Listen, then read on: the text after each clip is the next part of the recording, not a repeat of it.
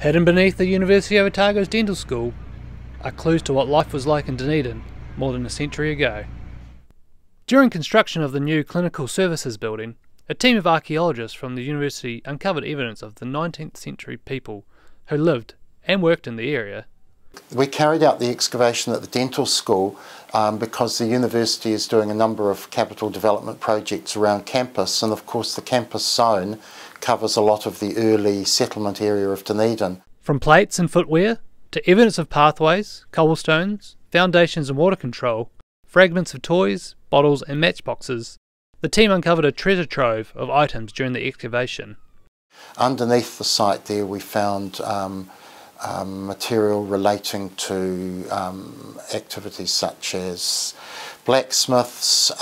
We found foundations of stables. In fact, the floor of the stables, the cold floor of the stables was still there. There was